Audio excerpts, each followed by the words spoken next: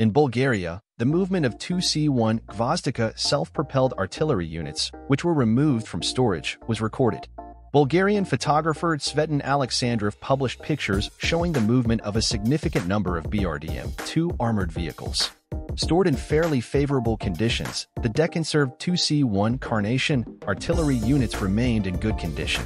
On the other hand, the BRDM-2 armored vehicles have a worn appearance and will probably require significant restoration. In addition, machine guns were removed from BRDM-2. Tsvetan Alexandrov noted that the pictures were taken in the city of Novi Iskar in the Sofia region. He believes that military equipment is intended for the Ukrainian armed forces. 2C-1 Gvozdika self-propelled guns were manufactured in the Soviet Union since 1971 and were also produced under license in Poland since 1971 and in Bulgaria since 1979.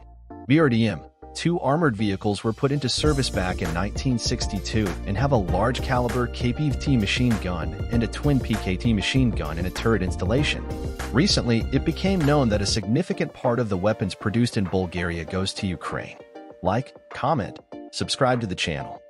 Support the channel financially, details in the description of the video.